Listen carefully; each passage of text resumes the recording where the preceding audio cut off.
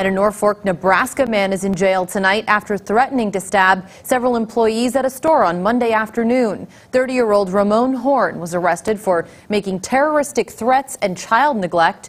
That incident happened at a store on the 500 block of North 13th Street. Several witnesses there told police Horn was upset and threatened to stab at least 4 of those employees.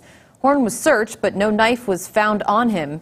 As he was being transported to jail, police learned that he left his 14-month-old child unattended in a vehicle about a half a block away. Police found the vehicle was unlocked and also running. A relative later picked up that child.